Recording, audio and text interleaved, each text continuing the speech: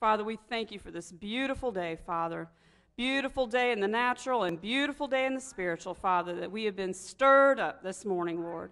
We thank you for your presence, Father. We thank you for your word. We thank you for your name that is above all names. Thank you, Lord, in Jesus' name. Amen. Amen. How many of you in here use your phone as your alarm? All righty then. It might sound a little loud and really rude whenever you allow it to go off. Some of you have these little fun things. This is annoying if you hear it nonstop in the morning and you can't find your phone. The reason I bring that up is because today is a wake-up call. The name of this teaching is a wake-up call. There is a spirit world. Ooh. We go on about our day to day, doing our deeds, day in, day out, and we forget that there is a spirit world. And that is what we're going to be talking about today. One of the things I wanted to share, and I do want to give Scott an opportunity, we chatted last night, and it was just funny because we said, wow, I'm so glad you shared that with me, Scott, because my teaching is about the spirit world and about, interacting with demons and angels and things of that nature. And one of the things I'd like to do is have him come up and just share what happened to him the other day. Was it yesterday? Last night. Come on up, Scott. Give Scott a hand. We're going to let him share something that happened to him yesterday at work. You are, sir. How y'all doing? Great. Who remembers being a kid and having no worries, no problems, nothing, everything was just great? How many people miss that? Okay. Last night, working at Food Line, I had I was sweeping the floors, getting ready to run the scrubber around the floors and everything. Came around the corner, almost ran into a gentleman. He apologized to me. And just to kind of give you an idea what this guy looked like. He's an older white gentleman, full white beard, looked like Santa Claus. So I kind of looked at him and I said, hey, no problem. See you in December. So he just turned and looked at me and he just asked me, he says, have you been a good boy this year? I was like, yeah. So he says, he told me, he says, it's not nice to lie to Santa Claus. And I said, no, I've been good. But at that moment, talking about the whole spirit thing, he made me feel like that little kid that had no worries, no problems. And that day, my day was just, to say the least, just crummy all day. And I'm trying to remember, Pastor Bob always saying, just give all your worries to God and let him take care of it. And I've tried that, and it's worked so much, and then I just kind of let it go. But been praying, and I think God put that guy in my path yesterday to get me back to that not worrying state. And I'm glad that he did that for me.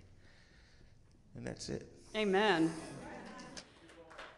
So now when Scott was sharing this with me last night, I was kind of chuckling to myself because there must be something about grocery stores, I don't know what it is about grocery stores. But when he was telling me that, before he even said how he felt about this person, the Holy Spirit told me this was an angel that God had sent to him in the form of something he could relate to. And God allowed this angel literally to release him. Did you know in Hebrews it talks about how we entertain angels unaware? We'll go over that scripture here in a little bit. Something about grocery stores. I was about 18 years old, and I was tired, 18, 19, somewhere in there. I was really, really tired. It was like midnight. The only time I could actually go grocery shopping because I was working, I was going to school, Bible college, the whole 9 yards all at one time. And I'm literally leaning on the shopping cart, pushing it in the back area of the grocery store. And I get to this hose, garden hose, that was laying in the middle of the floor going over to the refrigeration units. Apparently they were cleaning them or something. And I hit it, and I didn't even realize what I had hit. And I'm like, oh, I've got groceries in here. How am I going to lift this thing over? So I thought, I'm going to go around and lift it up. And before I could go this way, this man just showed up out of nowhere, literally. Blonde hair, jean jacket, blue jeans. Kind of saw the side of his face. He walked around, lifted up my shopping cart, did like this, and walked right down the aisle. Well, I kept pushing, and I went, wow, thank you. He was gone. It was not a person. It was an angel. Now, how many times in our lives we go through and we talk to people, we interact with them, and they leave, and we're like, wow, there's something about that person. Well, maybe there was something about that person. Okay? Do you believe that the Bible is the Word of God? I mean, really, the Word of God. What's in this book is true. What's in this book is real. Every part of this book can be applied to our lives. Now, you may have King James Version, you may have NIV, you may have Amplified, and every other version that's out there. I think there's oh my gosh, I can't even think how many. If anyone knows, shout it out. Hundreds, maybe even thousands of translations of this word. But the word is true. And it's up to us to study to show ourselves approved so that we know that what we're reading is balanced. Now, everything in it, you believe it, right? Really? Are you ready for this teaching? When it's raining outside, sometimes you don't see the sun, right? It's up there above the clouds, but you know it's there. When you breathe, you're breathing in air. You can't see it, but you know it's there. When we go about our daily lives, interacting with people, going places, there is a spirit world that you may not see, and yes, it is there. It is very real. If we're to look at Genesis 2, verse 1, we'll look at this in the King James Version. Thus the heavens and the earth were finished, and all the host of them, in Genesis 2:1. When God created the heavens and the earth, He created the heavens and the earth and the hosts. The hosts there, when you look into the original words, He's not just talking about Jupiter and Mars, folks. He's talking about more than just that. There are other beings that were created. God creates humans as well as the angels and the cherubim and the seraphim. These are two beings that are talked about in Scripture, is the cherubim and the seraphim. In Genesis 3:24, it says, so he drove out the man, this is talking about Adam, and he placed at the east of the Garden of Eden cherubims and a flaming sword, which turned in every way to keep the tree of life. He was guarding. That is what that cherubim did. There are seraphim mentioned in Scripture. In Isaiah 6, verse 1, in the year that King Uzziah died, I saw also the Lord sitting upon a throne, high and lifted up, and his train filled the temple. Above it stood seraphims. Each one had 6 wings. With twain, which means 2, he covered his face. With twain, 2, he covered his feet. And with 2, he did fly.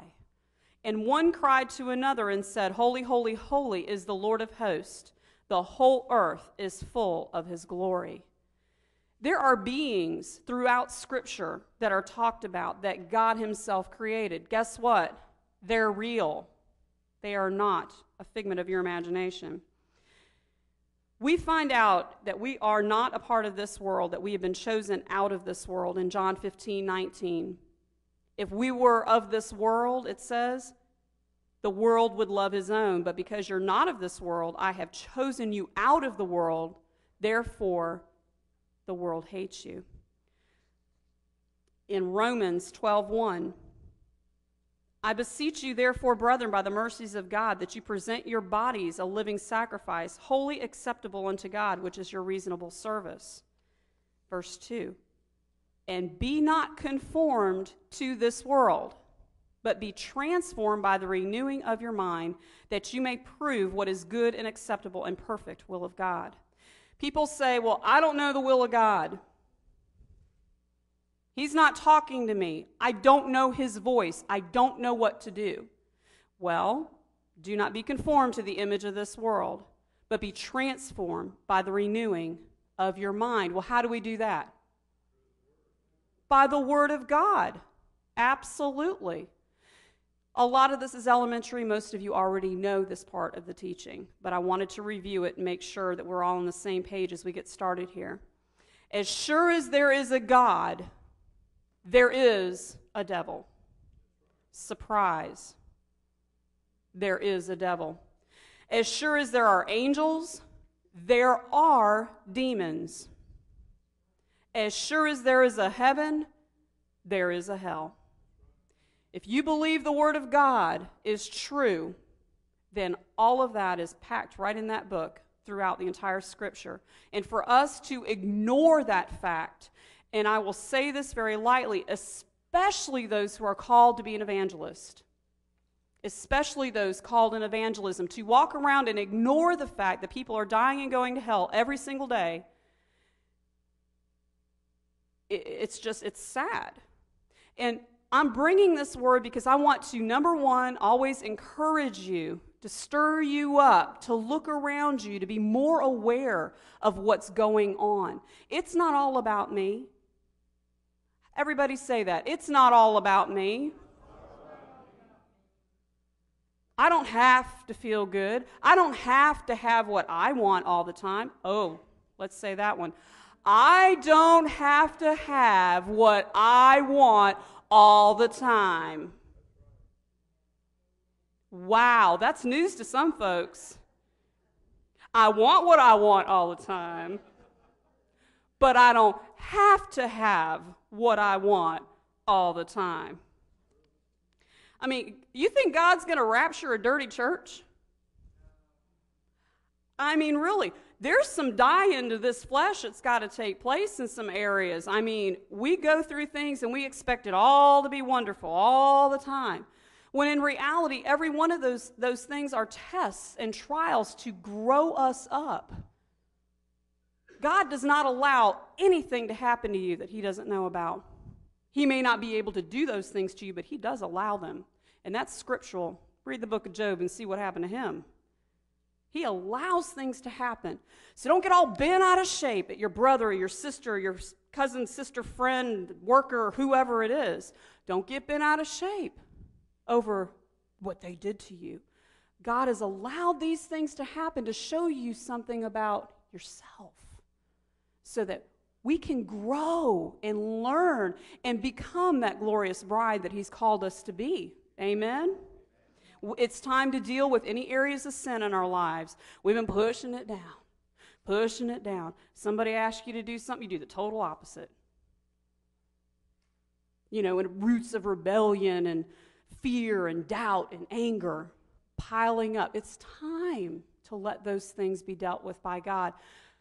Can I say, no matter what it takes? Now, if you get to the point where you hate that thing in your life, you will get to the point where you will say that, no matter what it takes. Because you start realizing that relationships around you are failing. Things that are happening in your world are getting rocked. I'm not trying to say it's all your fault, but I am saying, stop a minute and look at what God's doing. What God's allowing to happen? Is it the enemy that's coming against you that you need to stand up to? Is he giving you an opportunity to fight a battle in the spirit realm? Doesn't mean that you're just a bad boy and you need to be disciplined. Well, let me just put this on him so he can get, disciplined. But it is to train us to do the work of the ministry. Let's look at Romans 6:16. Ask Rick if we can look at this one in the Amplified.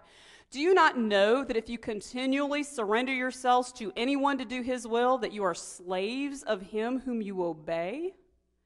Whether that be to sin, which leads to death, or obedience, which leads to righteousness, right doing, and right standing with God? What is that? Whatever you submit to becomes your master. Whatever you're going to be obedient to, you're going to continue to be obedient to the sin in your life, the fleshly desires, the worldly things that people are drawing us into? Or are we going to be obedient to the Word of God that we truly believe is the Word of God? As Christians, it's time for us to stand up and say, you know what? The Bible says, be sober and vigilant, because your adversary prowls around looking whom he may devour. Well, guess what the word sober means, folks? Hey, I'll be the first one to tell you, as a casual, drink with friends, as a Christian, those of you know I have sat down, I'll have a glass of wine, but you know what? No more. Haven't in a long time. You know why? Because I'm going to be sober and vigilant to know what's going on around me. When we start feeling more comfortable out there in the bar than we do sitting in church, we know that the world has influenced us. Take a deep breath. Everyone, take a deep breath. Yeah. I don't want this to be a heavy word, but I want it to be a wake-up call. Remember the alarm? Ring, ring, ring. Okay. Yeah, some of y'all's alarms sound like that. There's something the Holy Spirit has been bringing to my spirit over and over and over again, and I will give you this as a thus saith the Lord. This is in John 10, verse 1. This is so important, so important. My sheep know my voice. My sheep know my voice. Just as an infant, a baby, has to learn to hear its father's voice, its mother's voice, and it grows up knowing its parent's voice. Just as that, we grow up learning God's voice. When you first come into the kingdom of God, you may not know the devil's voice, from God's voice, or anybody else's voice. But as you grow in the Lord, some of us who've been Christians for 20, 30, 40 years, we better be knowing the voice of God. It says, Verily, verily, I say unto you, he that entereth not by the door into the sheepfold, but climbeth up some other way, the same is a thief and a robber. But he that entereth in by the door is the shepherd of the sheep. To him the porter openeth, and the sheep hear his voice, and he calleth the own sheep by name, and leadeth them out. And when he putteth forth his own sheep, he goes before them. And the sheep follow him because they know his voice. They follow him because they know his voice. And a stranger they will not follow, but will flee from him, for they know not the voice of strangers. When we spend time in the Spirit, we spend time worshiping him. We spend time reading his word. We spend time praying. We spend time with other believers and Christians. We bring ourselves into the presence of God, where two or more are gathered in my name. I am there in the midst of them. It's not just during prayer time, folks. When we gather together, did you know, even though you can't see him with your eyes, he's here right now? Why? Because I believe that word of God is true. I believe it. How many of you believe it? I would like to introduce you to someone today, someone who hates you more than you know. He wants you dead. He's like a murderer, like a serial killer. Oh. Serial killers have specific people they're looking for. They're looking for Christians. You have a serial killer after you in the spirit realm. Did you know that? That's pretty serious when you stop and think about it. It makes you want to look over your shoulder a little bit more, But it's true. He's like a serial killer. Look in 2 Corinthians 4, verse 3. But if our gospel be hid, it is hid to them that are lost, in whom the God of this world hath blinded the minds of him which believeth not, lest the light of the glorious gospel of Christ, who is the image of God, should shine unto them. He is the God of this world. Right now, and you thought you were living in your own little world. You are living in his domain. And we wonder why Ephesians said to put on your whole armor, because he's looking for you. Oh, well, some of us have got got my helmet of salvation, but man, I don't have that shield of faith up because I don't know if I believe the word or not. I'm only going to believe this much, right? We don't have the truth girded around us any more than we have the peace of God on our feet where we walk. We walk into a place and everyone gets tense. They're here. We don't have any peace. And I'm saying, as a general rule, we should have the peace of God. Where we go, people should feel comfortable in our presence. When you go to Pastor Bob and Susan's house, give me the chair, give me the sofa. You feel peace. You feel comfortable because an atmosphere has been provided for people to feel that because they're in the presence of God in their own home. Now, I'm skipping around a little bit. I'm probably going to take these papers and set them down soon. But we are in a constant battle. Surprise. We are in a constant battle.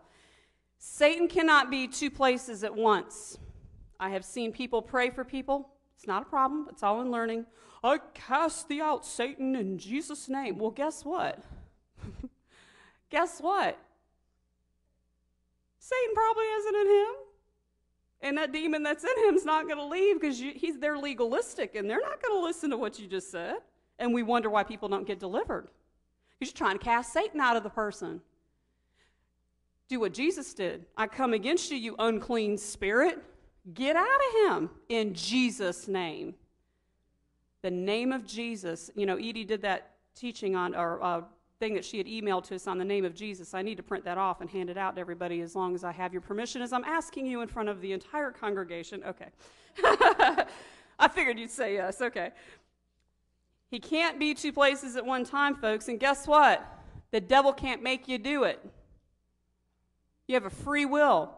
Even the Gadarene met Jesus when he came off the boat, and he had a legion of demons. You know how many a legion is? 5,000 to 6,000. That man was messed up. He was hurting for sure, cutting on himself and everything else. The devil's not in hell right now, guys. The Bible says that he's roaming the earth seeking whom he may devour. I'm sorry, Rick, I'm skipping all over the place. Let's go, Rick, to Ezekiel. Ezekiel 28, verse 13. There's something about Satan I want all of us to be aware of, something that we were taught, some of us who went to a different church with some training and all on very detailed information in the Word. And this is one of the things that was brought up in Ezekiel 28:13. Thou hast been in Eden, the garden of God. Well, Satan was in the garden of God. Every precious stone was thy covering. The sardius, topaz, diamond, beryl, onyx, jasper, sapphire, emerald, the carbuncle, and gold. The workmanship of thy tabrets and of thy pipes was prepared in thee in the day that thou wast created. Satan, and we always said, well, he was prideful and, he came against God. Well, that's true, and God cast him out. But you know why he was prideful? He was all purty. He had every single stone you can imagine was in him. Can you imagine the glory of God himself shining? I mean, us girls, we like to take our diamonds and shine them up in the light. What if you had all that on you? A part of your very being. Bling, bling, for real. Look at this last part. The tabrets of thy pipes was prepared in thee the day thou was created. He had musical instruments. He was the choir, folks. He was beautiful. Absolutely beautiful. And he thought of himself more highly than he should have. Oh, it's all about me. Right? No, it's not. Rosemary. It's not all about us. The second that we get offended, what was that I said before when we were having our little teaching up here? You owe me nothing. If you offend me and my heart is wounded, instead of me wanting to get back at you, That's not love. Well, he should have done this, and having all these expectations on how you should act. This is what you should do. Instead of that, that's not love. Love's not rude and boastful and expecting all this stuff. You owe me nothing. You owe me no apology. You owe me nothing. Love. What does the scripture say? Owe no man nothing but love. Because the way you judge that person is the way you're going to get judged. I want to be judged by love. Amen? How many of y'all want to be judged by some love up in here? Some of y'all have been in some dirty places. Amen? All right. Now you know. I've just introduced you to someone who was at the throne of God, as beautiful as he was.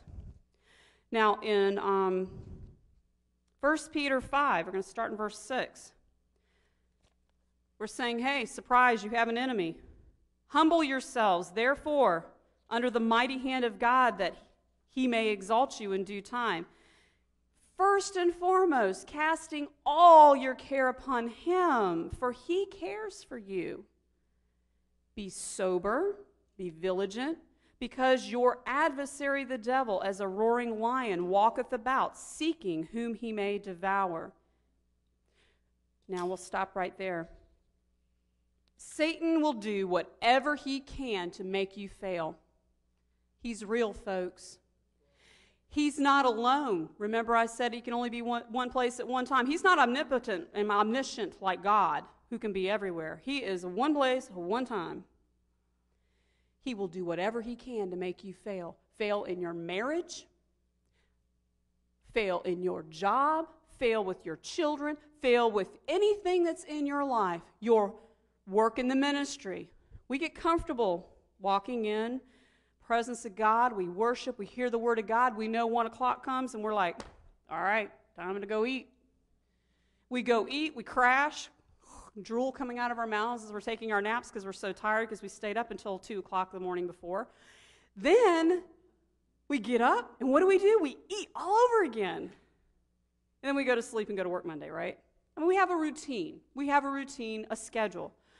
But what if, are you ready for this one? What if you're called to teach? Don't make me call you out, because I know who you are already. I've been praying for some teachers up in this place. There's going to come a time when you're going to walk up in that door, and you're going to walk down this aisle, you're going to have your seat, and you're going to get shifty. And I want you to remember this message. I told you so. There's going to come a time where God's going to expect you to use the gift that's on the inside of you, to come up here and share one verse you read last night to just burning in your heart. And if one verse, you don't have to be a teacher up here teaching 2 and 3 hours to get a point across. A teacher lives a lifestyle of a teacher. If it's one verse, one experience, one word of encouragement, you have just changed a person's life. And I am praying for you because I know I've been there. God had told me, I saw a vision of a pencil. I always wanted to be a teacher when I was a little girl, but as I was growing up, I guess I was about, I keep going back to 18, such a good time in my life, I guess. But he showed me this vision of a pencil. All I could do was wail, "Wah!" Okay, yeah, cry over a pencil, right? And I'm like, God, please don't sharpen me like a pencil. I don't want to be used like a pencil. I mean, I broke down because God was showing me something I had no idea was going to happen. That I would be up here. I'm praying for you because your day is going to come. And you're going to walk up here, and you're going to have the boldness of the Lord because you know without a shadow of a doubt that God has put it on the inside of you. You may never have walked up here and spoken before, but the day is coming. The day is coming. Amen? They always said I was like Jeremiah, cry over everything. The truth will set you free. Look at John 8, 31 through 32. Satan's power is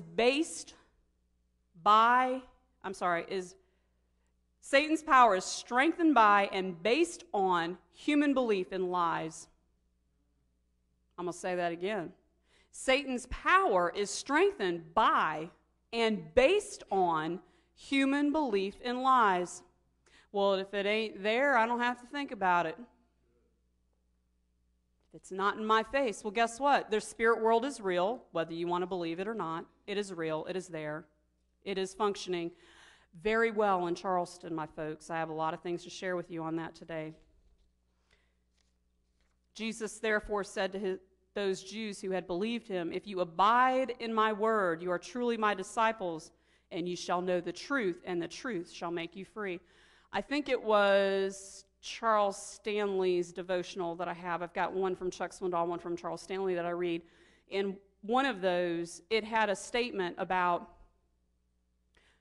how people who stay in the Word of God have less error in their life, less error as far as understanding the Word of God, and people who don't read it at all, they just go by whatever someone else says.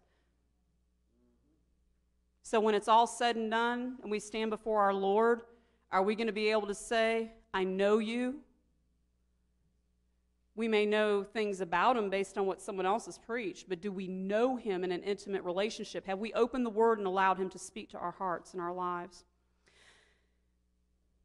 There is a Satan. He has an end. We know he's going to be bound up and thrown into the pit, hopefully soon. There is a hell. In Matthew 25, verse 41 is where we're going to go. 25, verse 41. Then he will also say to them on the left hand, "Depart from me," or "Go away from me, you cursed ones, into the everlasting fire, having been prepared for" who? The devil and his angels. It wasn't prepared for us originally, for people who aren't saved. It was not originally prepared for those people. It's prepared for the devil and his angels. Hell is mentioned in the Bible in so many different ways. It's Sheol, Hades, Tartarus, Abyss, Gehenna, all these different words. And as I was studying those different words, I realized, and I watched one of Perry Stone's videos and kind of gleaned some information from that too about the underground world. There are different chambers set up in hell. You have the bottomless pit. You have the abyss. There's all these different, we're talking 5 different chambers that are actually mentioned in Scripture. There's a whole other teaching. It would take 2 hours to teach you. I'll go over that with you later if you want, or maybe we can check it out. Maybe Pastor Bob would allow us to do that. One of the scriptures I'll tell you about is in Revelations 9, verse 13, having to do with the end times. "And the 6th angel sounded his trumpet, and I heard a voice from the 4 horns of the golden altar before God, saying to the 6th angel who had the trumpet, 'Loose the 4 angels who are bound at the great river Euphrates.'" Right now, and these are not good angels. They slay a third of the men back, in the end here. There are 4 angels right now bound in the river Euphrates. You can believe the Word of God or you cannot believe the Word of God. It's right there. They're going to be loosened. And there are others that are bound right now that God has not yet loosed, because if he did, we'd be in real trouble. There's archangels. Gabriel. Gabriel is the one of revelation. He was created to come and bring revelation. He's the one who came to Daniel and said, "Hello, I'm going to tell you about your dream or your vision." He's the one who came to Mary and said, "Guess what? You're going to have a baby." He's the revelation archangel. You've got Michael. He's the one of warfare. There's scriptures in here I can go over with you later if you need to have those. I'll be happy to give them to you later. Ask me for a copy of my teaching. I'll give you all 20-some-odd pages of it. Michael is considered one of the chief priests in Daniel 10:13. He is one, and I would like to look at this one, Daniel 12:1. Sorry, I'm going so fast, Rick. We're on page 11. Daniel 12:1. "And at that time shall Michael stand up, the great prince which standeth for the children of thy people." I want to stop right there. Did you know that you have an archangel on your side that stands up for you? Right there. There's nothing wrong with you saying, yo, Michael, I need you. God, please send Michael. Jesus, thank you for Michael. Thank you for all those that he has under him, because even in the book of Daniel, it talks about an angel that came to Daniel to reveal a vision to him and said, hey, if it wasn't for Michael, I would have never made it to give you this answer. He stood in the gap. He helped me to bring this answer. There is a spirit world, folks, and it is functional. Are you wearing your armor? Did you know animals can see things in the spirit realm? How many of you in here have heard the Balaam story? Balaam, the donkey? Yeah. Balaam thinks he's all great, fine, and wonderful. He's just riding along with his donkey on the way going somewhere, and God was a little upset with him about what he was doing. And the donkey saw the angel standing there with a sword getting ready to kill Balaam. And that donkey moved over, and he's like, I'm not going anywhere. Crushed Balaam's foot up against the rock. He was squawking. What are you doing? He beat his donkey. Kept going. And it keeps saying over and over again in Scripture, and the donkey stopped. And he got beat. And the donkey stopped. And he got beat over and over again. And finally, God opened the donkey's mouth. And he's like, what are you doing to me? I'm trying to keep you from dying. And you know what's amazing about that is Balaam didn't freak out and fall on the ground and go like, oh my gosh, my donkey's talking to me. But he talked back to him. He's like, I keep telling you to go do it. Da, da, da, da. They got in this little discussion over it. And then the angel of the Lord opened Balaam's eyes, and he saw that angel with that sword, and he fell. Lord, have mercy. Now, I had an experience years ago. Pardon?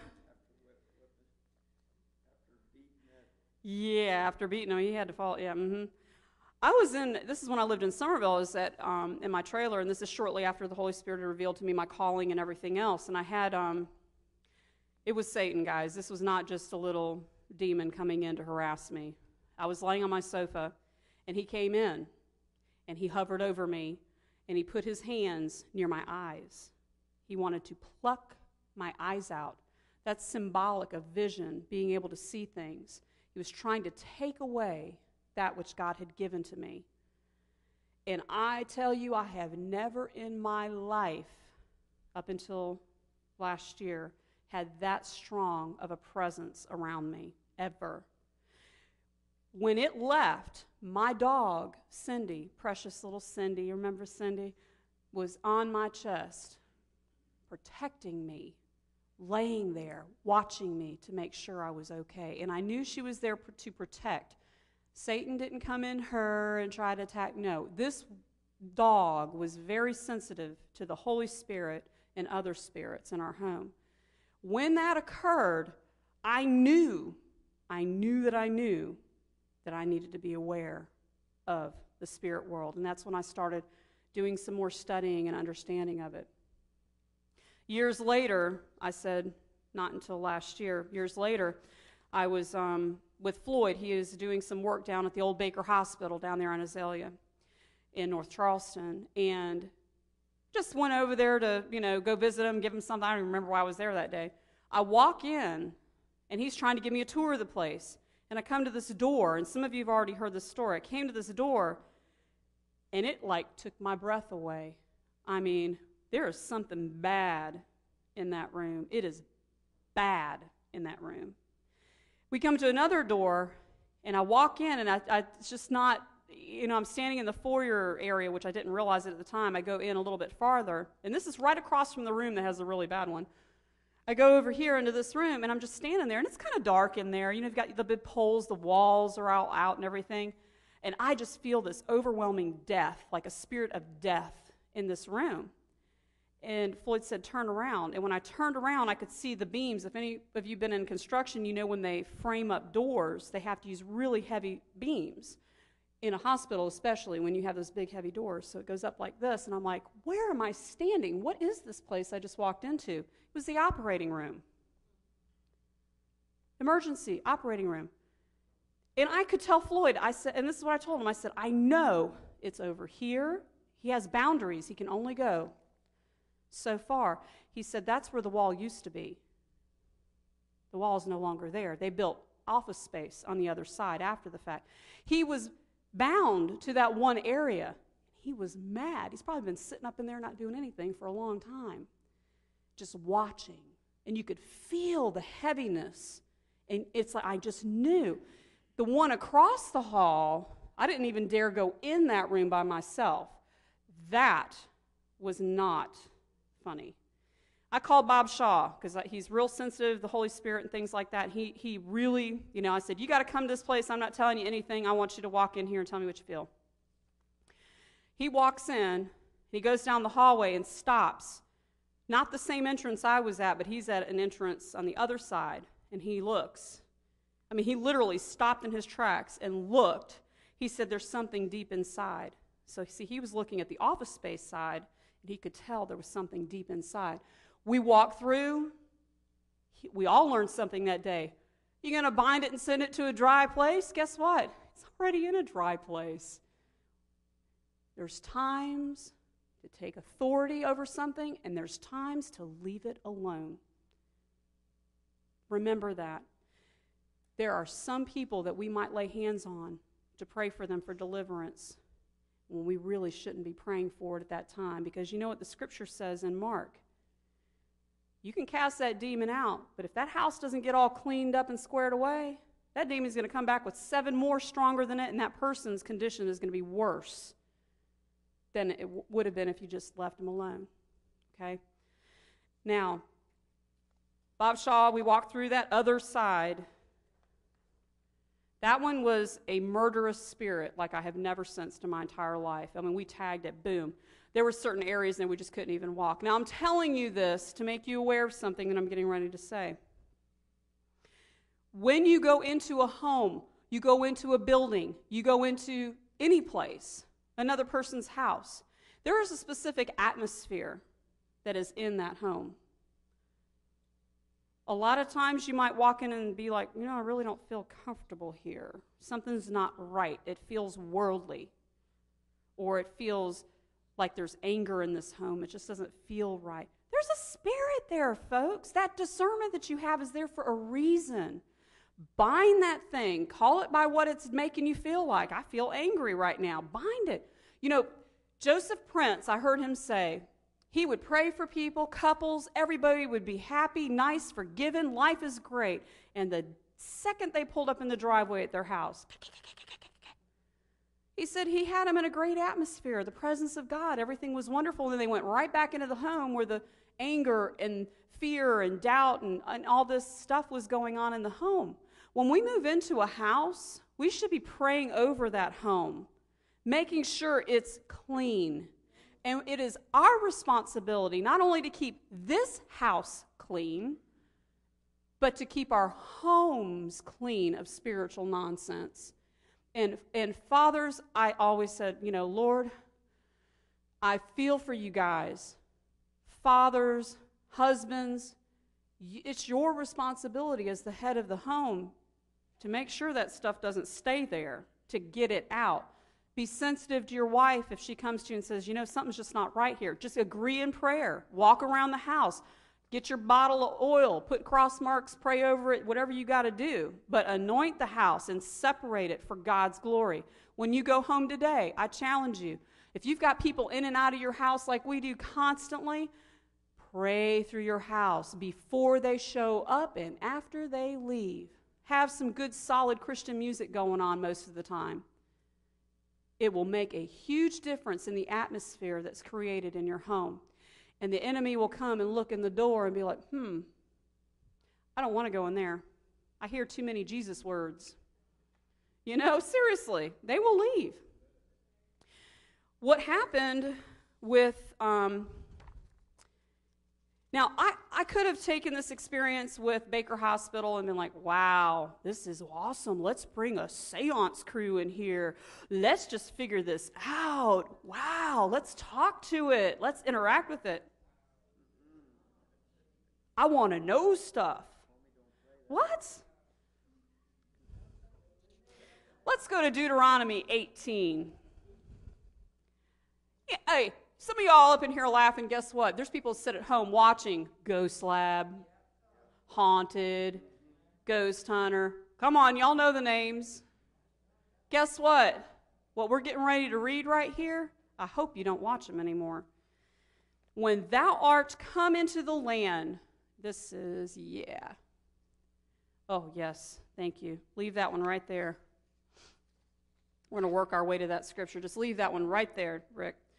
For when they come into a land which the Lord God hath giveth thee, thou shalt not learn to do after the abomination of these nations. That there shall not be found among you anyone that makes his son or daughter pass through the fire, that uses divination, an observer of times.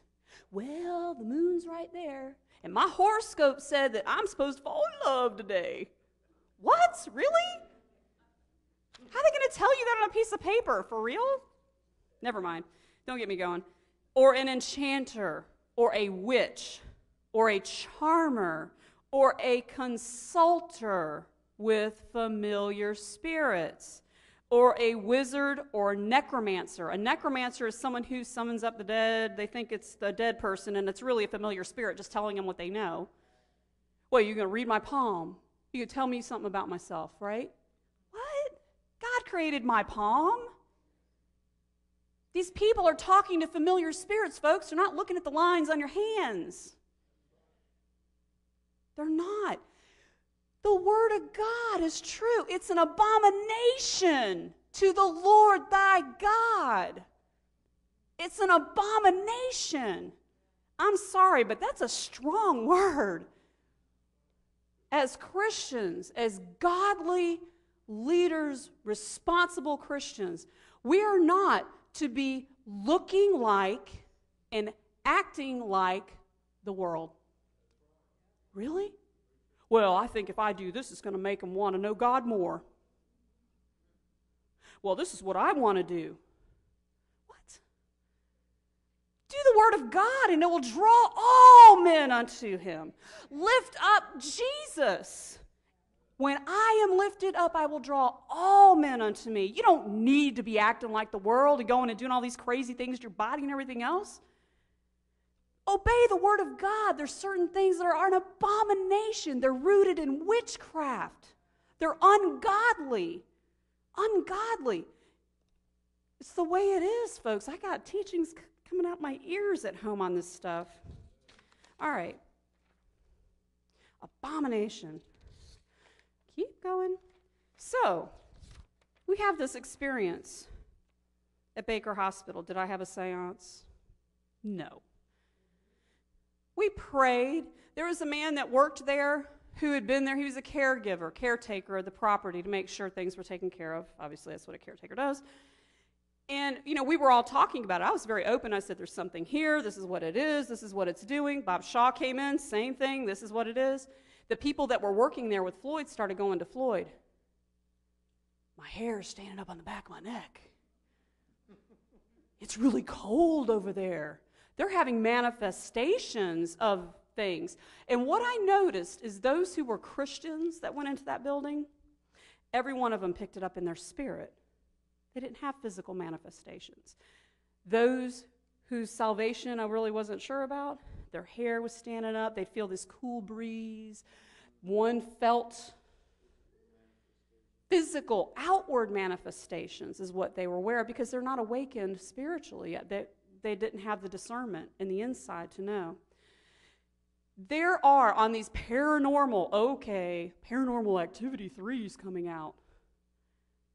It's a movie. It's like 1, 2, 3. It's Halloween. All these people are going all crazy about ghosts and goblins and all this stuff. So paranormal, it's something I just read on MSN or something. It's coming out on October 21st. Not that you're going to run out and go watch it or anything, right? The reason I bring that up, on these shows, they have a sound monitor where they can hear any sound outside of our normal hearing range. They have EMF or electromagnetic force monitors that shows you different force fields in the home. They'll have pictures, videos, and all this stuff, and they put them all together and say, ooh, when this person felt that cold chill, the electromagnetic force went way up here, and oh, it's got to be a spirit. Oh, I have a picture, there's a shadow over there. And they go chasing after these things, and they're real. They're there. There's haunted houses where people get books and stuff thrown at them all the time. Those are very violent demons, and they will come at you if you're not careful. And I'm not trying to freak everybody out. The reality is you have an enemy that's against you. Willie, you say, I'm concerned, but I ain't worried. You can be concerned about your family and about your home, but don't get all worried and freaked out about it. Another thing that Charles said, I did get a chance to listen to your message. Curiosity. He said if there was a greatest sin, it would be curiosity. Ooh, I wonder, is it real? We get drawn into things that are ungodly because of our curiosity. What do they say about a cat? Curiosity kills the cat. Mm-hmm.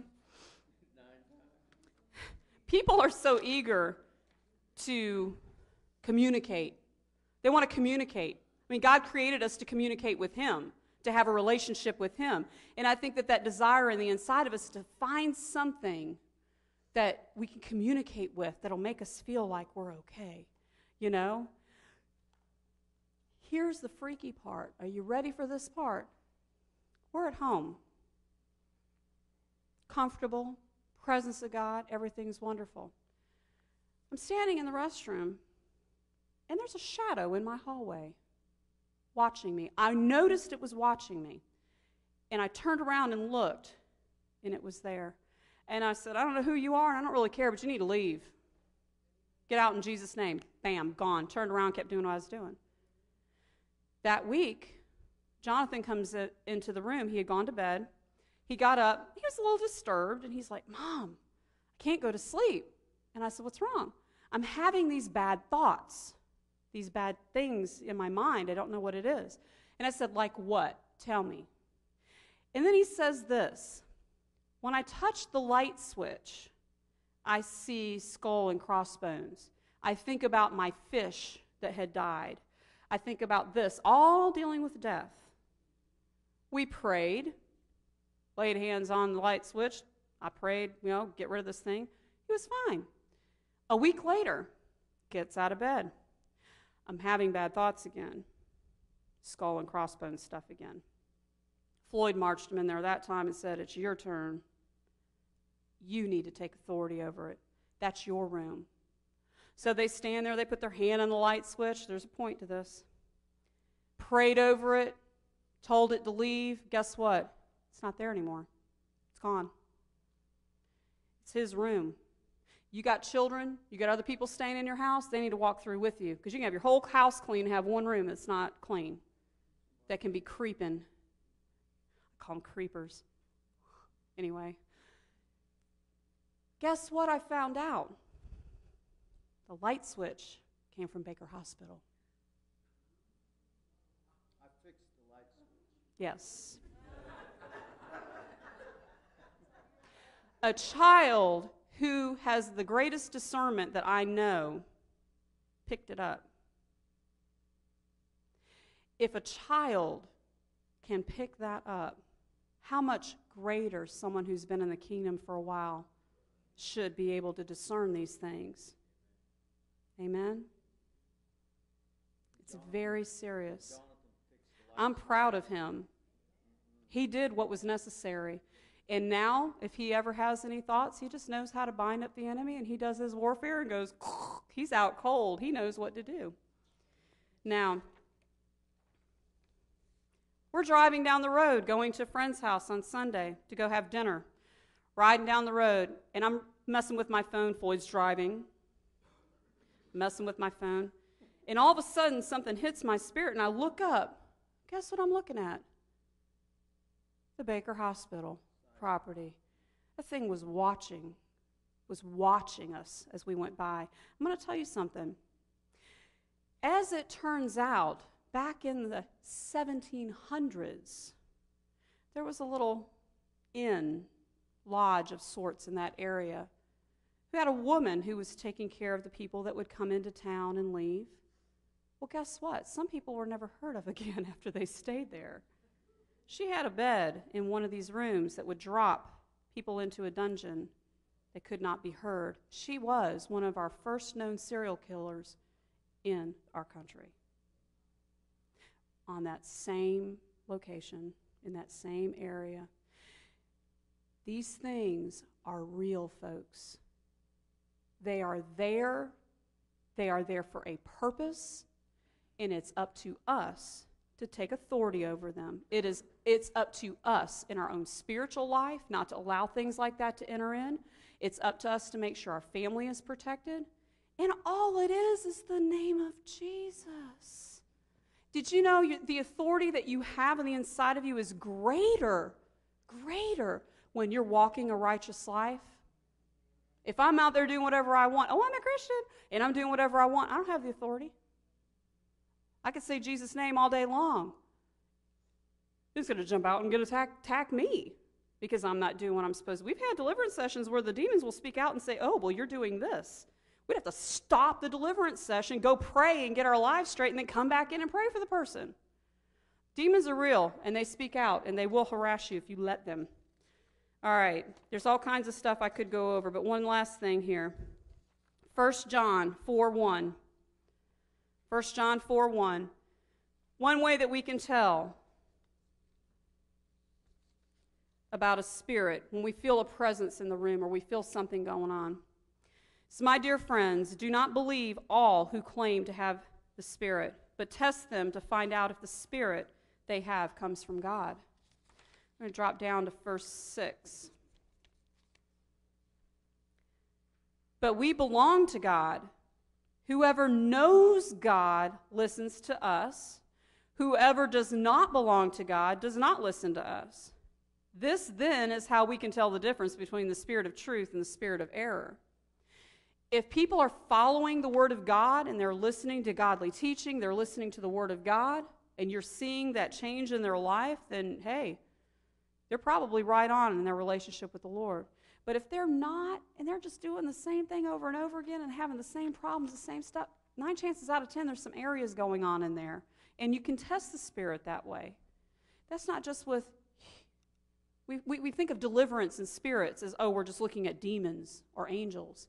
We have human spirits. We're created in the image of God. I can discern my husband's spirit, Melanie's spirit, all of y'all. Gentle spirit, strong spirit. You can discern the spirits of people. Just be aware. It's a wake-up call. Be aware.